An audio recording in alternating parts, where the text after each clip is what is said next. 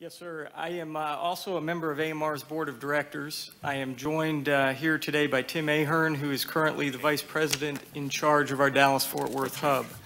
On September 11, 2001, Tim was the Vice President of Safety, Security, and Environmental for American Airlines.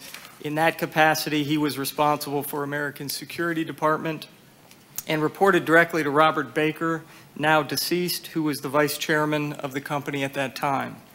Tim and I both thank the Commission for this opportunity to represent AMR and American Airlines.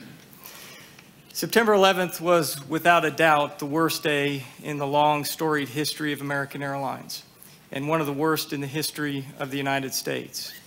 While the horror and shock of that day may have abated somewhat during the past 2.5 years, the sadness endures.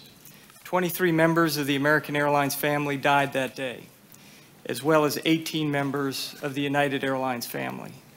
We continue to grieve their loss, and our hearts continue to go out to their families and to the families of the passengers and individuals on the ground who were killed or injured that day. We also grieve with the families of the firefighters, police officers, rescue workers, and military personnel who made the ultimate sacrifice to keep our country safe. September 11th was a day of horror, but it was also a day of heroes. Later today, you will hear from one of our reservation specialists, Nydia Gonzalez, who will tell you about her telephone call with Betty Ong, an American Airlines flight attendant on Flight 11. The courage summoned by Betty, Nydia, and so many others that day has both inspired us and strengthened our resolve to do whatever it takes to ensure that nothing like 9/11 ever happens again. We commend the work of the Commission, and we have been assisting in your investigation. We have furnished the Commission with thousands of pages of documents, provided briefings to the Commission staff members about ground security and in-flight security training and procedures, and made numerous company employees available for interviews. American Airlines stands ready to further assist the Commission as it completes its investigation. At American Airlines, the security of our passengers and crew is first and foremost in any decision we make. It is the foundation of our success and a core value of our airline. This Commission has already heard a considerable amount of testimony about the roles of the government and industry in the aviation security system in the pre-9/11 environment, so I will not belabor the point here. Suffice it to say that at that time, the FAA set the security standards for U.S. airports, U.S. airlines, and foreign carriers flying into the United States. The FAA also ensured compliance with those standards, and through its Office of Civil Aviation Security, conducted aviation threat and risk analysis in collaboration with U.S. intelligence and law enforcement agencies. We at American, along with other U.S. carriers, were responsible for implementing the system that the FAA designed and enforced. Today, we continue to rely on the FAA, the TSA, and other U.S. government agencies for threat assessments and the formulation of industry security strategy, as well as the design of countermeasures to meet those threats. The civil aviation industry did not foresee the type of attacks that took place on September 11th. It is clear that the security system was not designed to deal with coordinated suicidal hijack teams with the ability to use commercial aircraft as weapons of mass destruction. On September 11, 2001, I was the Executive Vice President of Operations for American Airlines. In that role, I was responsible for American's worldwide flight operations, in addition to having responsibility for several of our business units, including our cargo division and American Eagle Airlines, AMR's wholly owned commuter carrier. Accordingly, I was directly involved in American's emergency response efforts and other operational decisions made at American Airlines as the terrible events of September 11th unfolded. On September 11th, I arrived at my office at company headquarters in Fort Worth at about 7:15 a.m. Central Time.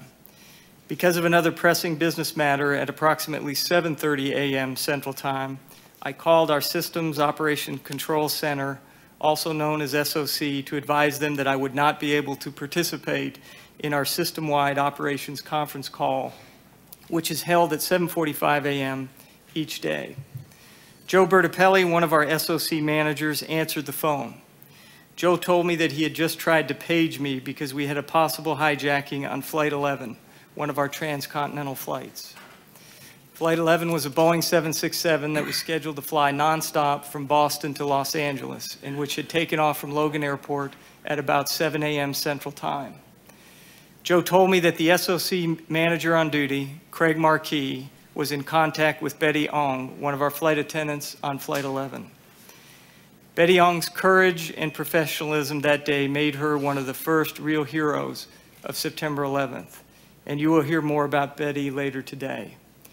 Betty's family is represented today by her brother Harry Ong and her sister Kathy Ong Herrera. We are proud that Betty was also a member of our family at American Airlines, and we will always remember her. Betty was located in the rear of the aircraft, and she had called our Raleigh, North Carolina reservation center. After the aircraft was hijacked, Nydia Gonzalez, an operations specialist, answered the call.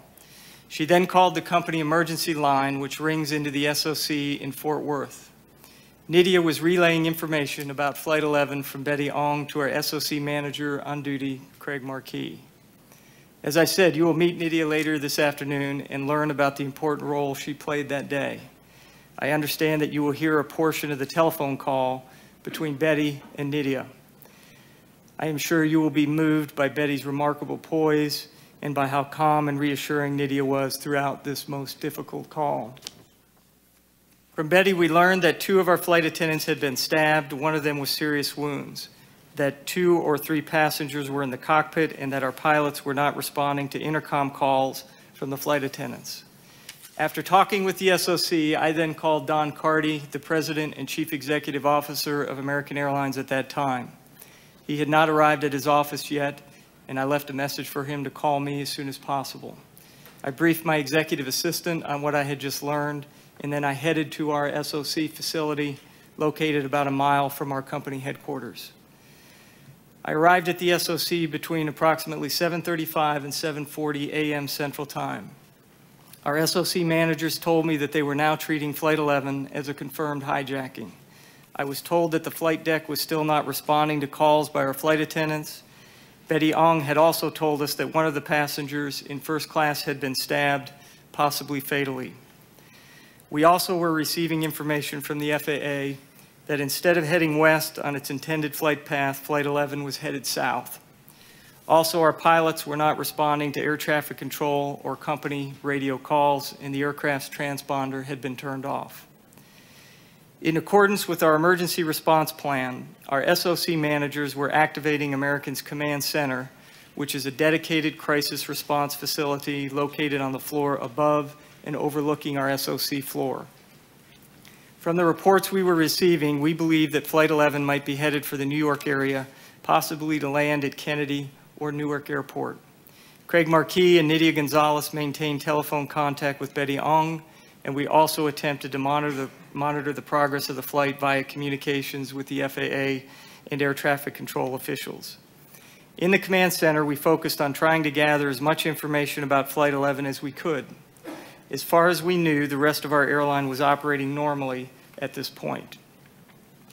At approximately 7:48 Central Time, we learned that an aircraft had crashed into one of the towers of the World Trade Center.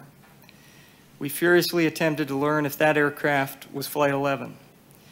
As you may recall, some earlier media reports indicated that the plane that had struck the building may have been a smaller aircraft, but we nonetheless feared the worst. By this time, we had lost telephone contact with Betty Ong, and the contact had not been reestablished. During this time, Don Carty called me in the command center and asked if our aircraft was the one that had hit the World Trade Center. I told him what information we had, and I said I didn't know for sure if the airplane was ours. While trying to confirm whether the aircraft that had hit the World Trade Center was Flight 11, we learned from air traffic control officials that another one of our flights, Flight 77, was not responding to radio calls and not emitting a transponder signal, and that air traffic control could not determine its location. Flight 77 had taken off from Dulles Airport at approximately 7:20 a.m. Central Time and was a Boeing 757 scheduled to fly to Los Angeles. Having learned this, and while still trying to determine the fate of Flight 11, at approximately 8 a.m. Central Time, we issued an order to ground stop all American and American Eagle flights in the northeast quarter of the United States that had not yet taken off. A few minutes later, at approximately 8:05 Central Time, we learned that United Airlines had lost communication with one of their aircraft. Upon hearing this, we immediately made the decision to ground stop the entire American Airlines and American Eagle system. There would be no more American or American Eagle takeoffs until we could sort out everything that was happening. Shortly thereafter, we learned that a second aircraft had hit the World Trade Center. At that time, we believed that the second aircraft to crash into the center may have been Flight 77. I continued to confer with our SOC and other operational managers, and we agreed that we ought to get all of our aircraft on the deck immediately. At this point, Don Carty arrived at the command center. I explained the situation to Don, and without hesitation, he agreed that we should divert all airborne American and American Eagle flights to the nearest suitable airports. This occurred at about 8:15 a.m. Central Time. A short time later, we received word that the FAA had shut down the entire airspace over the United States to all traffic except military aircraft. We then received word in the command center that an aircraft had crashed into the Pentagon. It was not until some time later that we learned that it was our Flight 77. American employees spent the next several hours successfully landing the remainder of our flights and trying to learn as much as we could about Flights 11 and 77. By about 10:50 a.m. Central Time, the remainder of American's domestic aircraft were accounted for and on the ground. Of course, it took longer to land our international and trans-Pacific flights. Many of our international flights returned to their points of departure, while other American aircraft landed in Canada and various airports around the world. For the remainder of the day, our employees worked to respond to the monumental logistical challenges that arose from the decision to shut down the entire U.S. civil aviation system. Our efforts in the command center also focused on providing assistance to the FBI and other law enforcement officials who were investigating the attacks. Our next scheduled flights did not take place until several days after September 11th, and we did not have a full flight schedule for several more days. Our command center remained open 24 hours a day for the next 2 weeks until September 24th. It was only weeks later, as we returned to some normal level of activity, that we were able to step back and try to comprehend the impact that these horrific events had on our country, our company, and on our families. We continue to grieve for our brave employees, our passengers, and all of the families who were victims of these horrendous attacks. As we continue to pursue our mission of providing safe, secure air travel to our passengers, the events of September 11th are a constant reminder of the need for vigilance and resolve. All of us at American Airlines applaud this commission and the work it is doing to examine what happened on 9/11, what we can learn from it, and how we can apply the lessons of that day to make air travel in our country ever safer and more secure. This concludes my opening remarks. Thank you very much, and we'll be happy to answer your questions at the appropriate point.